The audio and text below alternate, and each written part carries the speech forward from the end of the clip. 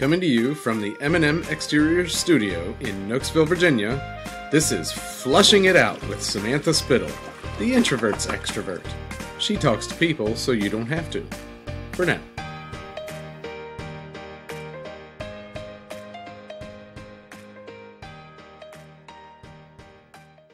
So I enjoyed the pit stop, getting to chat about kind of your background, like your mental why. Right. And it's funny because I feel like we almost might be doing the opposite, which I think is actually the more interesting of the flip of the pit stop full flush. Because what ends up happening is that people prepare for the pit stop. Right.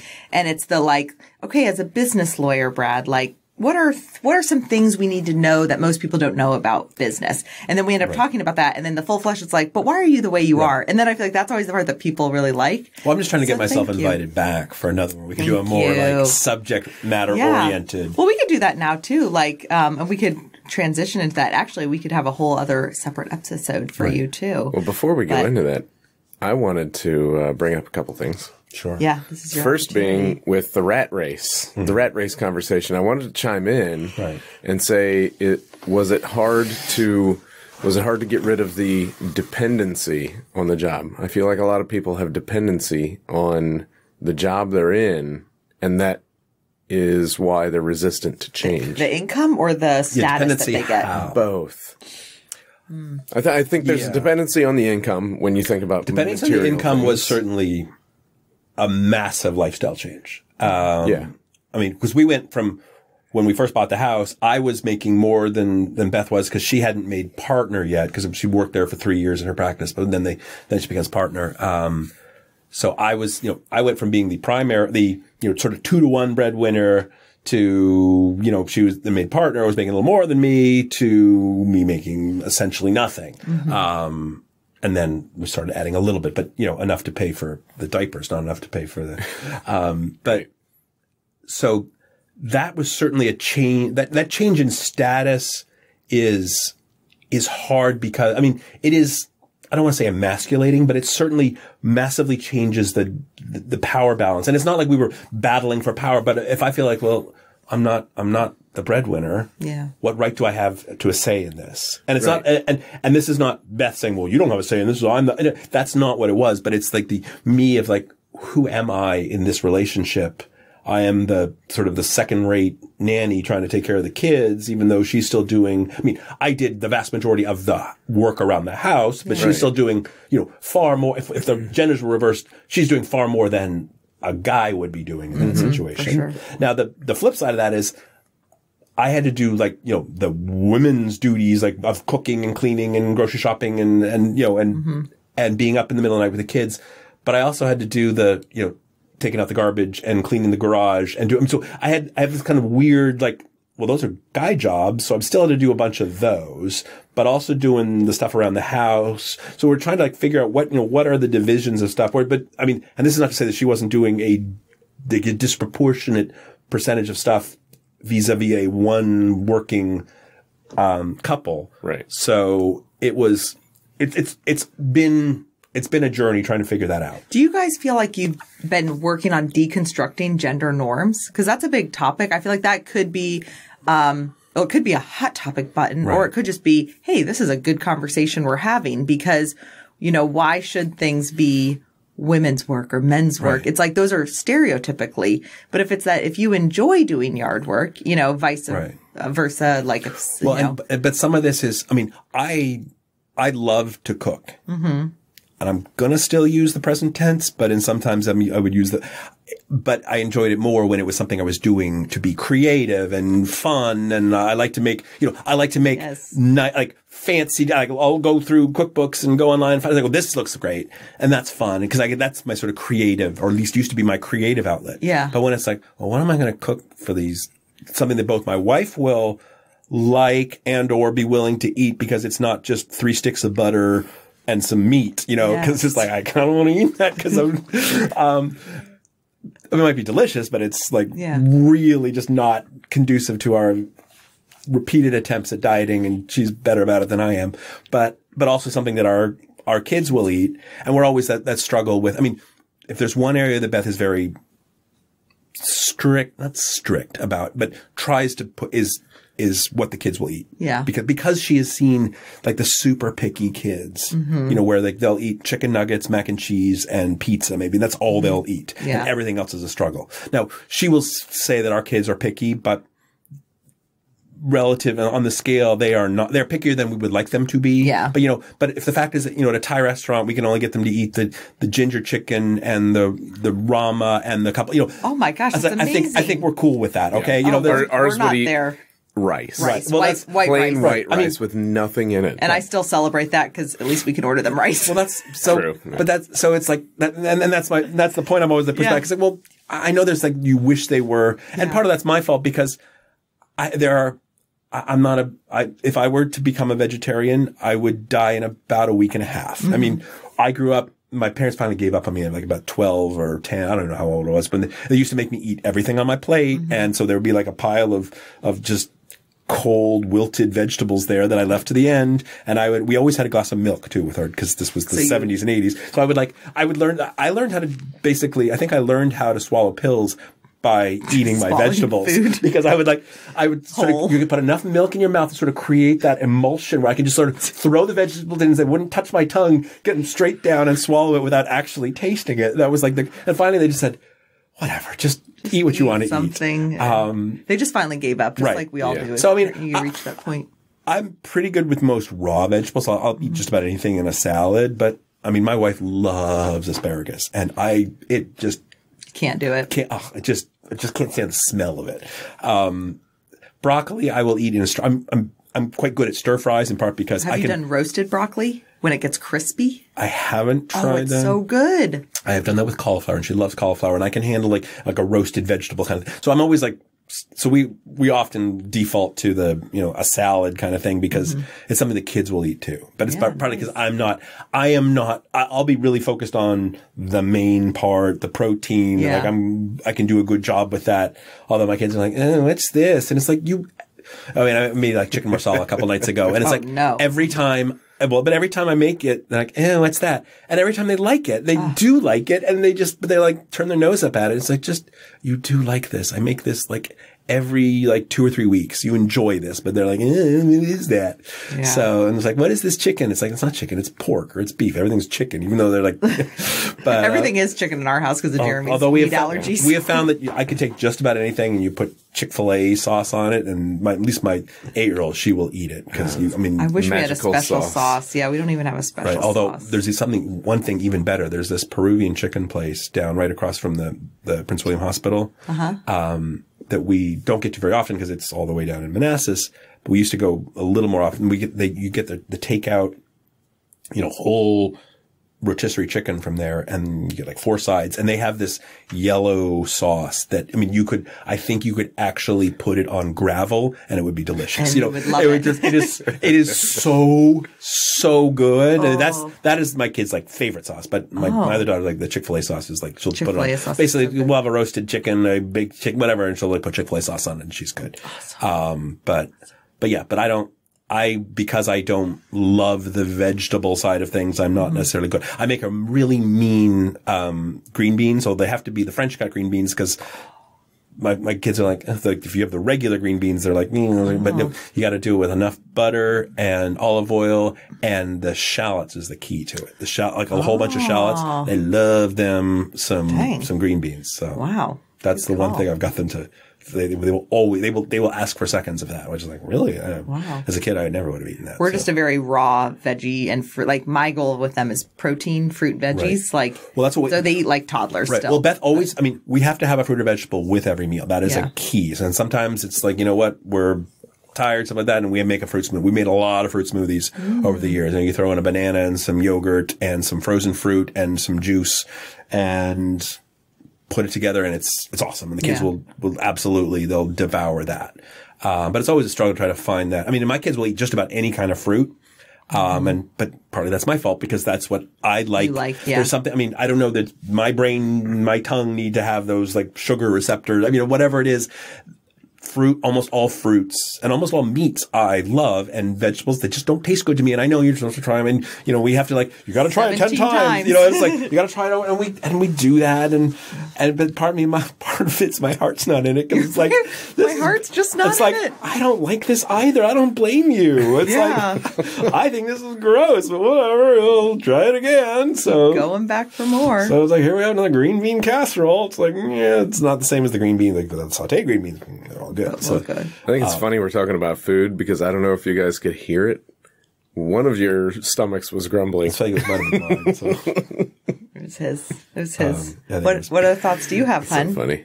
And what was that an answer to? Probably not the question that you. Well, I don't know, but that was good. The question started off as the dependency, right?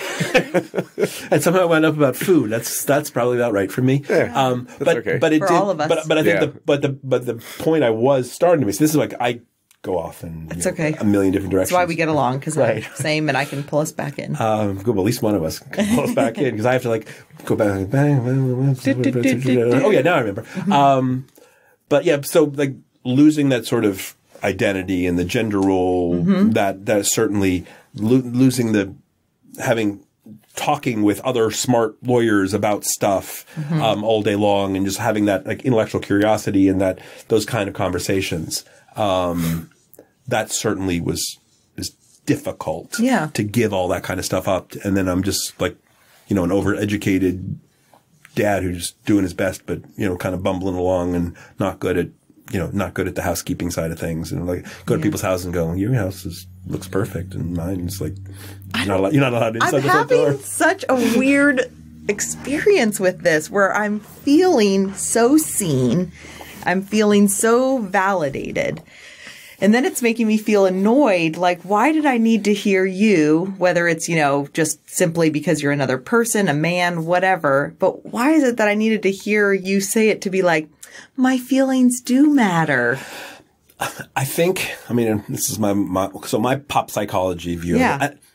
I think it's both irrelevant that I'm a man, but also critical that I'm a man from this, because I am validating your experience without any of the assumptions that I've brought to it growing up as a woman. Seeing how my mom did things. So I think the fact that it's a struggle. It's a universal struggle. It's not because you're a woman, and a woman has certain traits, and they're you're expected to be more emotional and more, and women work together in communities, and all that's true. And I think that's important. I think that, women in the workplace is transforming the way people do things for the better. But there is also that pull of, yes, but women are also supposed to be the caregiver, and women are also supposed to be, I worked with women who, had young kids, and they would, have to leave at 4:30 to go pick their kids off out of daycare. And be like, oh, she's leaving. And then have to work from 8 until midnight to get the work done, because she was, in part because she loved her job. And one of them, this one person who, she tried to be a stay-at-home mom and just didn't like it. Yeah. She needed that identity, and that's okay. That's totally okay. She's still a great mom, and being a mom was important to her, but only being a mom was not enough for her. So she had to find ways to work around being, and her husband worked too, and they were a partnership, but certainly. And the guys who didn't leave, they were only not able to leave because their spouse was able to, if they had kids, to go get the kids for them. Right. So and so they would call home and say, and some of them had stay-at-home wives, often who were had been, a chartered accountant for one of the big accounting firms, or a lawyer or something like that, and had made that choice. And there was a lot of people like that who had made that choice. And sometimes they just juggled, someone did something in the morning, someone did something in the afternoon. But you were saying with the critical with it's not relevant, right? Yet but it is. But the fact that I'm not coming at this. It's yes, because women know that there's expectations, and you're fighting against those expectations, and women traditionally. Blah blah blah blah blah, and all that maybe can be valid, can be true and valid. But it's also but it's the same thing no matter who you are. Because yes, I get it. I get the fact that it is both exhausting. And it's I know that my wife's day was objectively harder in that she saw 25, 30, 40 patients for 10 to 20 minutes apiece, and was go, exhausting. I remember days where I had lunch at 2:30, and because I just was working so hard, intensely, and on calls, and that is harder. But also, it is also exhausting what I was doing, even though it wasn't the same thing. But just it was equally hard, but in very different ways. Right. Yeah, and maybe that's the validating part. And it's not even necessarily equally hard. It is also hard. Yeah. It is also hard in its own way. It's emotionally hard. There are times when my kids will come home and they're like fighting and they're arguing, and it's like, and it's exhausting, not in the same way as being like super intently at work for several hours, but it also just sucks the life out of you too in a different way. So it's like soul crushing. Right. And, I mean, there's different, and I think because when I'm saying it, I think when you hear someone talk, you make all kinds of assumptions about them because they are a woman, because they're a man, because they are, whatever their specific thing is. I think you make assumptions about people, and it's like I'm going against the assumption somewhat. So when you hear the same things, you go, oh wait, maybe there's a universality to that. Maybe there is something beyond this is the difficulty of a woman in the 21st century trying to balance work and home, and which is once again all valid, but it's also just a person trying to balance how you do that. Yes. And I think the more, like I said, now there's so much about gender roles and gender, where did that come from, the creation. So I think that's why I love these kind of conversations, because I feel like it's kind of exposing that general universal truths.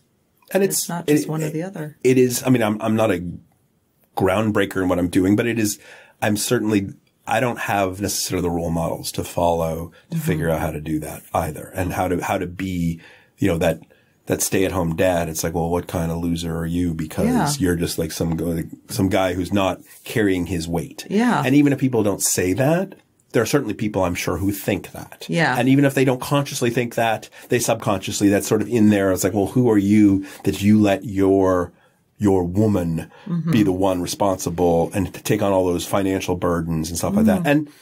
And whether maybe nobody's saying that, maybe that's just me, but that's part of me going, I need to find other ways to help and to take those burdens back, which is why, as I'm growing my practice, and it's like, I'm bringing some of that back, in terms of like reclaiming that. And it's not just being a man. Although there are certain, expectations for that, but also just in the partnership of because there's sort of that, there's that sort of expectation, like, the lonely guy who's there working and he works hard and comes home and sometimes sees his kids, but, that's his lot in life, the Willy Loman, the whatever. It's like your job is to sacrifice and make money for the family. Death of a Salesman? Yeah.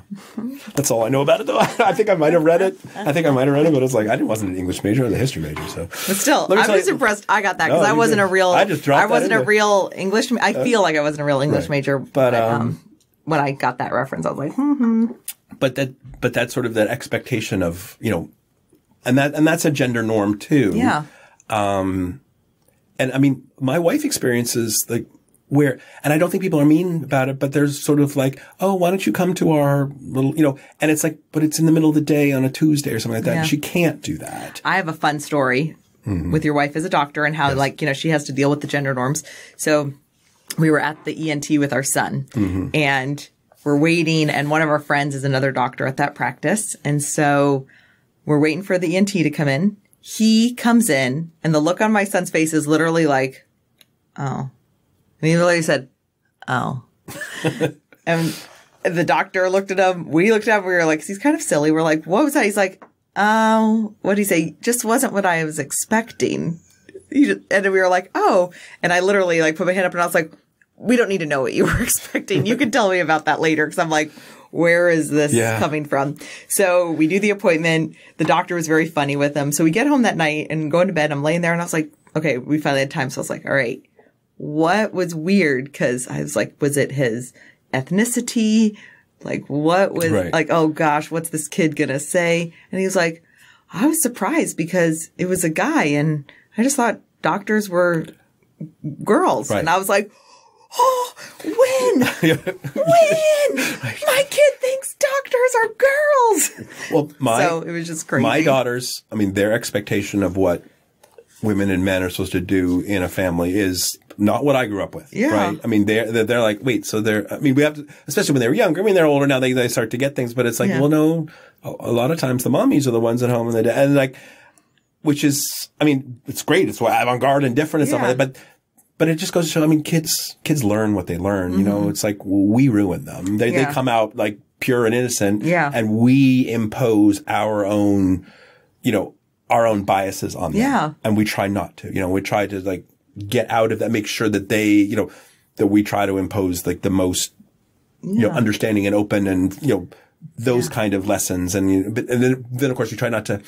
It's like you don't want to overteach things because people, I mean, even it's like, well, you can't say these words. And it's like, well, what words? And it's like, well, no, I don't want to teach you the bad words. I don't want to teach you. I mean, even, when they're learning about, learning about slavery in school. And it's like, how do you teach that to kids? And it's like, because they don't even necessarily understand a lot of the stuff. I mean, because like, well, why would someone do that? Because someone's skin color is different. That doesn't make any, and it's like, no, it doesn't make any sense to you. And that's great.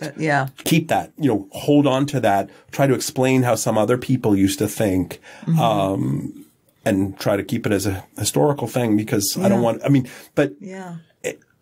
it's hard too because there is still biases that exist. Tons of them. I mean, it's modern stuff. So it is this fine line of you can't say, oh, that used to be that way. You can't. Because that's not true. Or you don't want to. Yeah. Like, but it's like, it's like, well, some people believe certain things that, we don't agree with. And, so, we, I don't raising humans is hard. Raising humans is hard. I tell you what. It's hard. Did you have any other thoughts? Yeah. So, because you got to talk for like 8 seconds. And like, once again, blah, blah, blah, blah, blah. That's okay. I don't mind at all. That's okay. He's not the chatter. So just listening to the answer to the question, who you are. Right.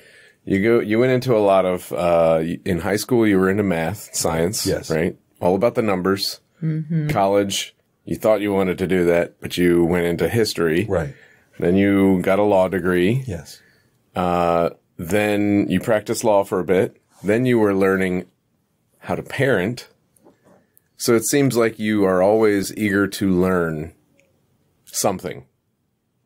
I am. I think it's very insightful.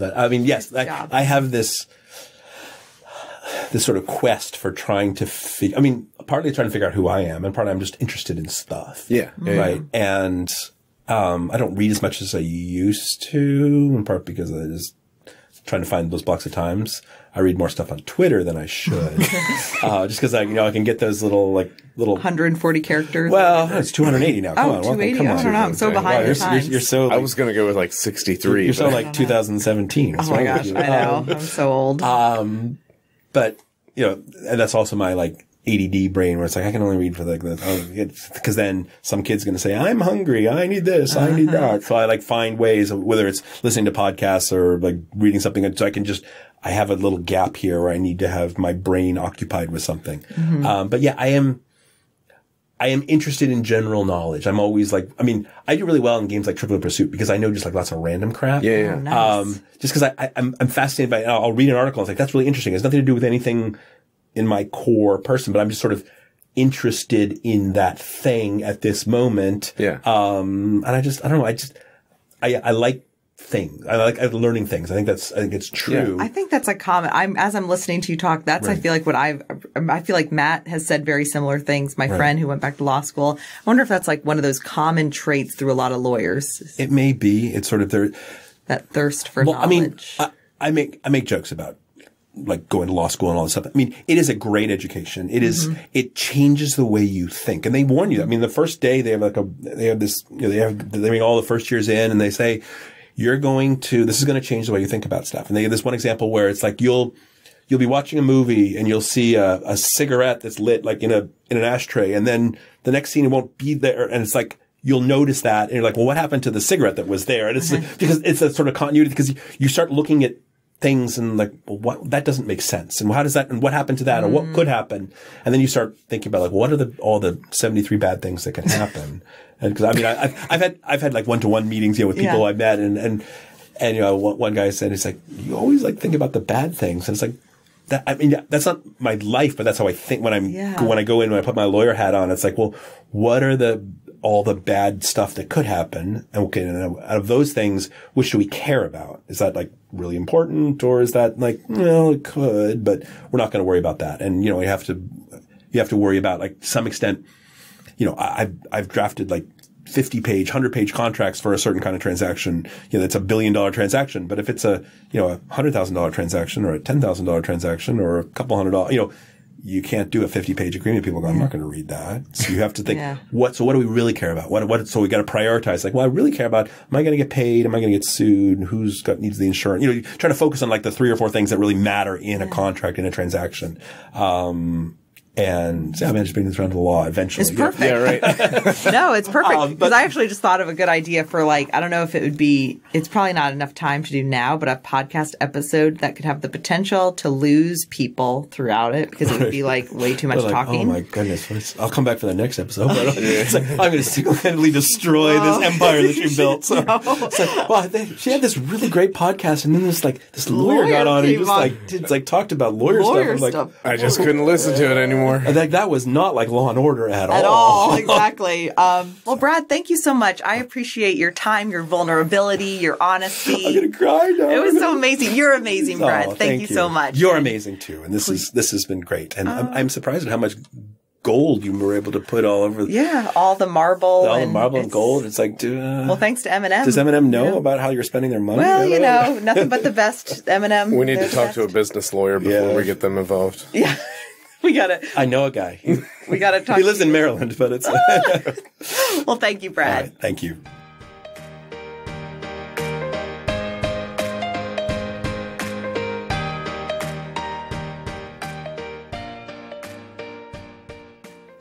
And that's a wrap for now. Thanks for listening to Flushing It Out with Samantha Spittle. Music provided by twinmusicom.org. Song titled Night at the Dance Hall. Sound editing by me, Jeremy Spittle. A special thanks to our studio sponsor, M&M Exteriors. Visit their website at mmexteriors.com for all of your roofing, siding, and gutter needs in the Northern Virginia area. Visit our website at flushingitout.com and be sure to subscribe. This has been a Spitfire production. That was the greatest thing I've ever heard.